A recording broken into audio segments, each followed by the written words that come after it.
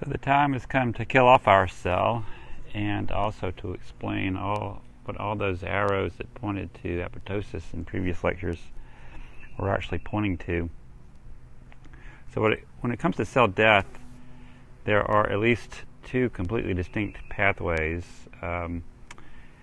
one of which, necrosis, is associated more with accidental death, trauma, or in some cases cell starvation.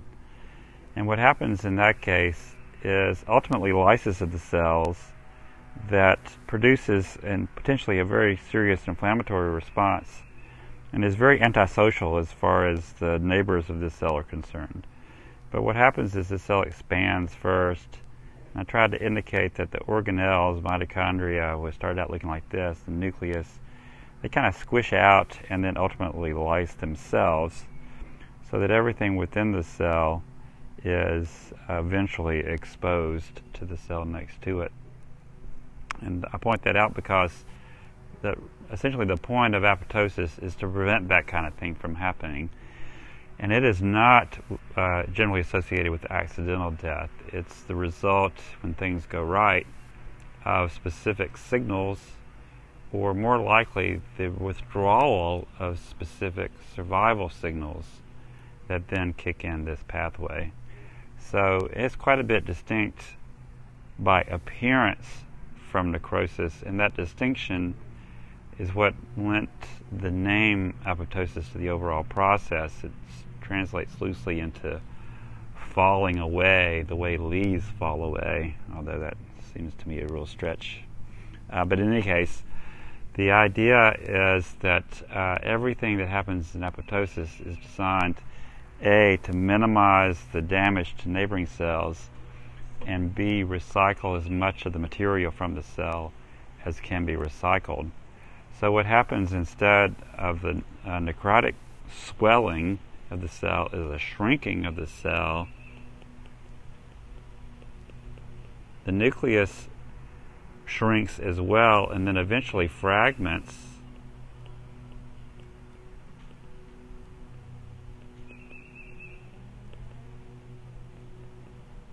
And the chromosomal DNA within the nucleus fragments.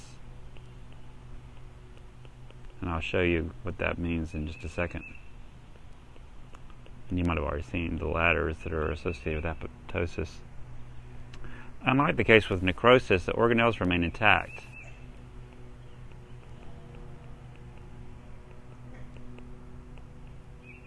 And the beauty of that is that if another cell comes along and swallows the mitochondria, it can just reuse it. It can just recycle it. And that's exactly what happens. So you get cytoplasmic blebbing, which is distinct from this budding phenomenon. This blebbing is designed to encapsulate the cytoplasm, the nucleus with the fragmented DNA, and provide a means by which that material can be recycled. And the way it's recycled is by a phagocytic cell coming along and eating it. So these things that are being eaten from the original cell that underwent programmed cell death are referred to as apoptotic bodies.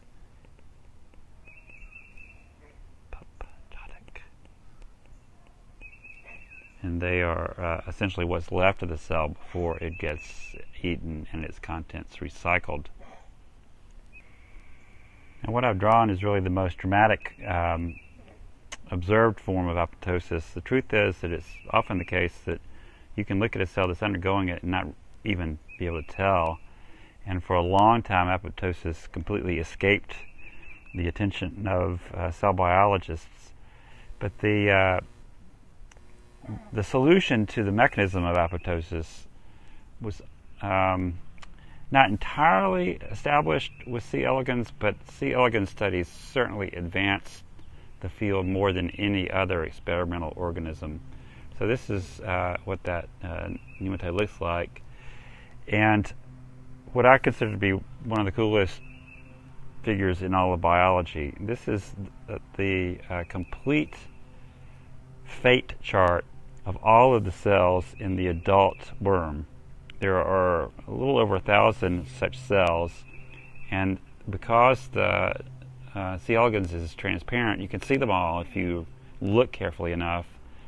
And Sidney Brenner in particular looked carefully enough such that it was possible to chart the fate of every one of the cells beginning with the zygote.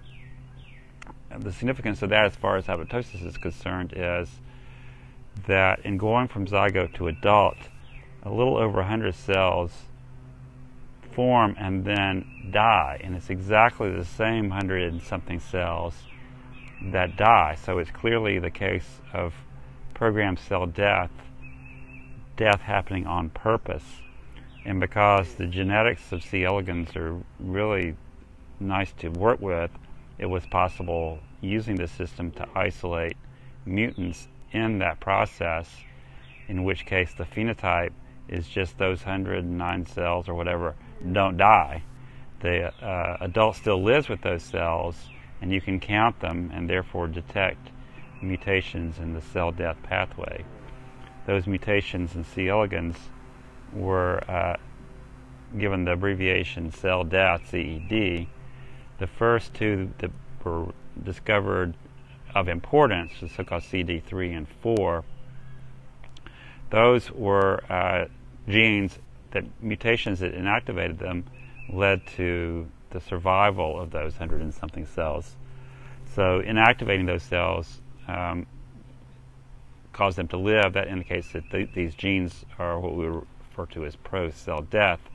They would be responsible for triggering the steps that lead to programmed cell death.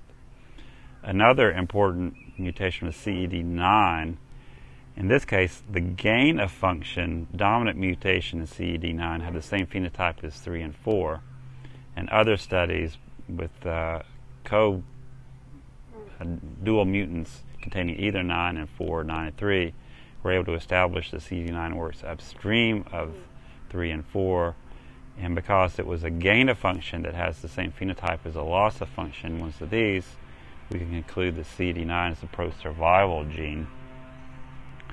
Never mind that so much, but the reason that this became very important to people other than those studying worms was some sequence similarities between the gene products of these genes and mammalian, i.e. human genes and their gene products.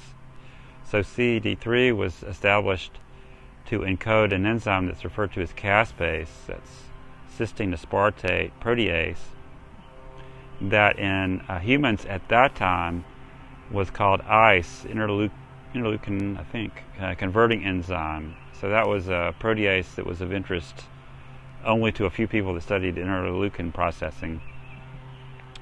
But the real interesting homology was between CED9 and this protein BCL2. That stands for B-cell lymphoma number 2. So B-cell lymphomas of this variety arise because this gene translocates from a region where it is highly controlled into the worst possible region, which is in the immunoglobulin gene cluster. Those genes are expressed like crazy. So as a result of the constitutive high-level expression of this gene in those types of chromosomal rearrangements, you get the cancer, this B-cell lymphoma. So the fact that this worm gene is related to a very, very important cancer susceptibility gene just made this whole topic extremely high profile, and the genetics and cytology work that was done by Brenner and his colleagues led to a Nobel Prize relatively recently for their work, and they definitely deserved it. But so that this pathway seems to indicate that it terminates at caspase, and that's exactly right. So what we have to do is figure out how it is that activating a caspase will lead to all of those things, the blebbing, the nuclear fragmentation, the chromosomal fragmentation that we associate with the microbiology or the microscopy of apoptosis. So I'll do that in the next video, and then basically work backwards through the observed properties of apoptosis to get to the regulation, because it's much easier to understand if you do it in that order.